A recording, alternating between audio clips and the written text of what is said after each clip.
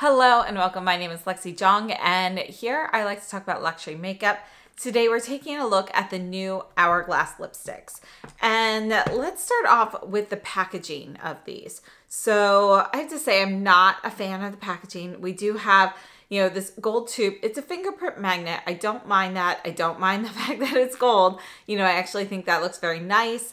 What I don't love is how it fits into the actual case. So you've got these two components. This is magnetic and that slides in totally fine. You can see it's kind of at an angle. At first it kind of looked like it might be one of those push top like the Chanel Rouge Allure lipsticks. It is not.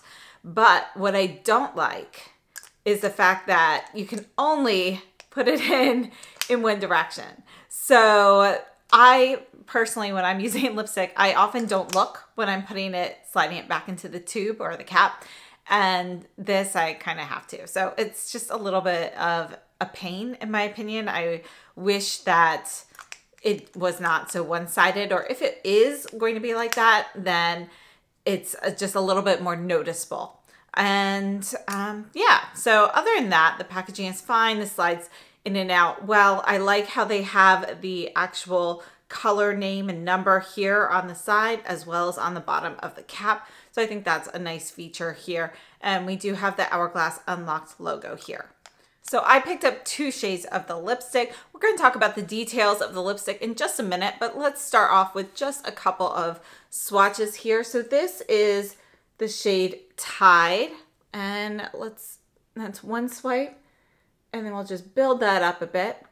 You can see these are apt with the satin cream description. And this is going to be shade number 302 Tide. And it's described as kind of a cooler nude. I would say, there are some rosy tones to it, but it's still much more of a peachy nude than a true rosy nude. So I would say it's not really as cool as I was hoping it would be. It's pretty neutral, but I would say it actually leans a little bit warmer than I expected from a cool neutral description, although it isn't truly warm. And then the other shade I picked up is 314 Lotus. And this is kind of your medium pink. You can see this is going to be a warmer tone pink. It's more of a salmon pink.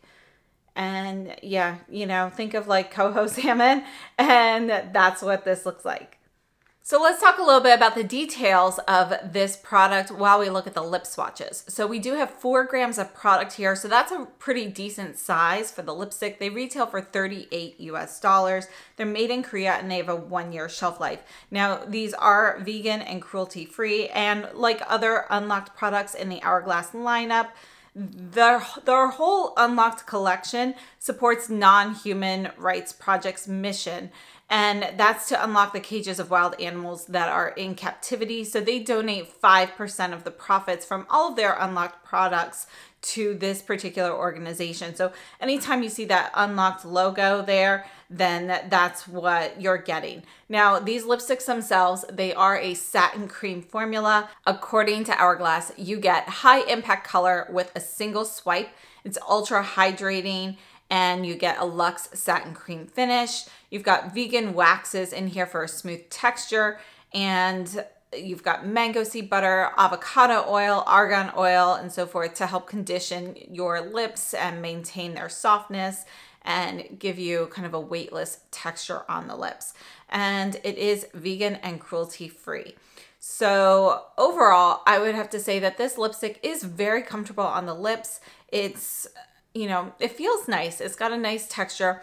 I would say it actually feels maybe slightly thicker than the Merit signature lipsticks, but I would say that it has a very similar texture on the lips to that, or also to the Bobbi Brown lipsticks, their luxe lipsticks that were just recently reformulated.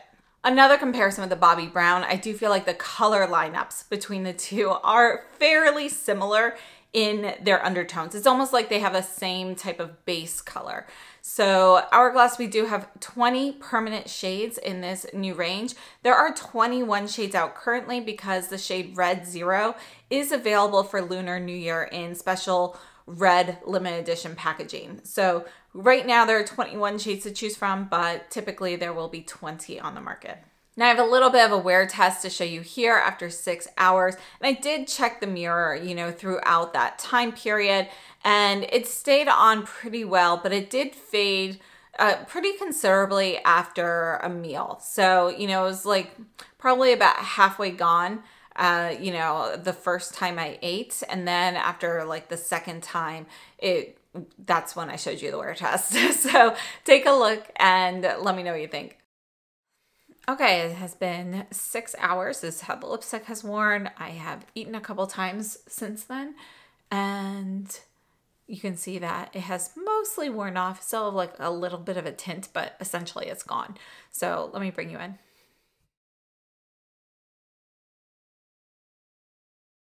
All right, so we're gonna start off with some comparisons with Burberry. So this is the Burberry Kisses in 14 Delicate Rose, and let's put that right here.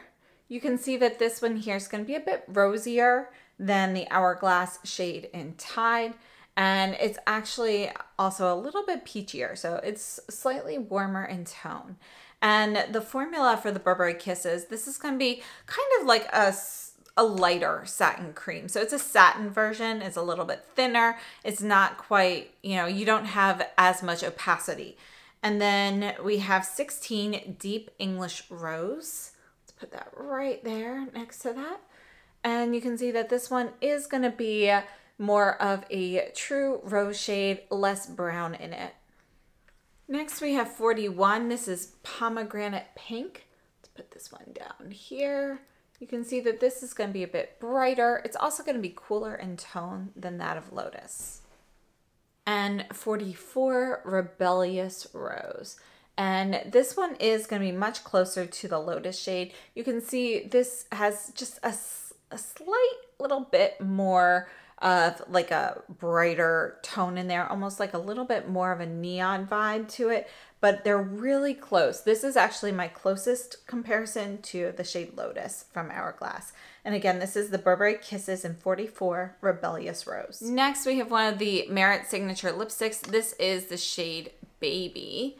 And we're gonna put this one right here on the top. You can see that this formula here is actually a bit more sheer with first swipe, and you can build it up. You can see this is kind of more of a cooler rosy nude, more like what I was expecting Tide to be. You can see Tide has a little bit more of a warmer brown tone to it. And then this is one of the Guerlain Kiss Kiss Shine Bloom lipsticks in 109, Floral Nude. We're gonna put that one right here. This is actually gonna be one of those sheer lip balm lipstick hybrids. You can see that this shade, it's a little bit pinker, but you do still have kind of that similar brown nude tone to it. But yeah, so this is kind of close. It's just gonna be more sheer, more glossy on the lips. All right, and then we have a couple Bobbi Brown Luxe lipsticks. This one here is 312 Pink Buff. Let's put that one right here in between the two. You can see this is very opaque with first swipe, and it's a little bit less shiny on the lips compared to the Hourglass. This is going to be deeper than Tide, but tonally it's going to be kind of similar. It's got more pink in there. It's kind of like a deep version of Tide mixed with a little bit of the Lotus shade here. So you can kind of see that it's a nice mix, just a bit deeper. And then last up, this is Pink Nude, number 308. And let's put this one right here. You can kind of see, we're gonna spread this one all the way down so you can see that with Tide and Lotus. And you can see this is gonna be much more orange tone than either of them. Yeah. So those are the best comparisons I have for these Hourglass lipsticks. Now, my thoughts on these, I think they're okay. You know, I think they're a nice formula. I like the formula. I like the way they feel on my lips. I think wear time is fine. You know, it's about 4 hours, I would say, and that's totally fine. It's got a nice finish. I do think, though, that it does emphasize the lines of my lips a little bit, and that's, you know, not ideal. I personally, like, I've been wearing these for a few days, and I prefer actually putting it on, blotting it, and then topping it with a lip gloss. And I think that kind of helps alleviate any looks that I can get with the lines. I think the color range runs a little bit warm. And as I mentioned before, I'm not really a fan of the packaging. You know, it looks nice aesthetically, but I think functionally it is lacking.